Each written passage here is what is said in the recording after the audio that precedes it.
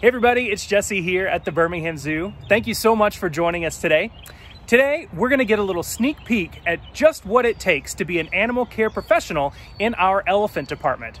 Hope you enjoy. Hey everyone, I'm Amanda. I'm one of the animal care professionals here at the Birmingham Zoo with our elephant team. And so I'm gonna walk you through a day in the life of an elephant keeper. So every morning we come in super early and we go into the barn or check out on the yards to make sure that all of the boys are doing good, they ate all of their food overnight, and that we are ready to start the day. So we'll give them a nice little breakfast, a snack of hay, some browse and tree limbs, and some treats. And we'll go out and clean the yard to start off to make sure that the habitat that they're going out on that you all get to see is perfectly clean and that they are ready to destroy it again for the second time.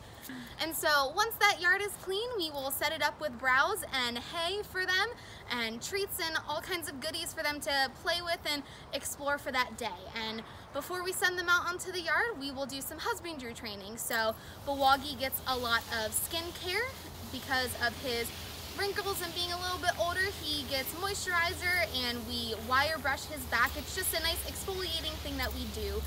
We do blood draws and all different types of training to make sure that our elephants are nice and healthy every day. And we have routine of a weekly schedule of all that husbandry care that we do, whether it's footwork or blood draws, checking their tusks and their eyes and their ears, anything you can think of to make sure that they are nice and healthy. Once they're out on the yard, we'll constantly check on them and give them some more food because they eat a lot, which also means that we have to clean up a lot. So when they're out exploring the yard, we are typically cleaning the barn behind the scenes. So that is a lot of cleaning, just like the yard, but we want our elephants to have the best place to live.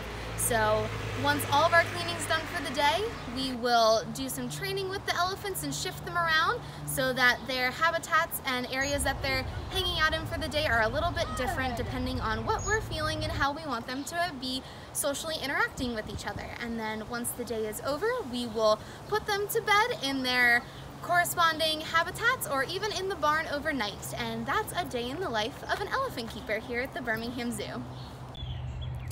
Thanks so much for joining us today, and please remember that the zoo still needs your support for the daily food and care of all of our animals here, and you can act now by going to www.birminghamzoo.com/donate and supporting our emergency animal fund. Thanks so much for being part of the Birmingham Zoo family, and we'll see you soon.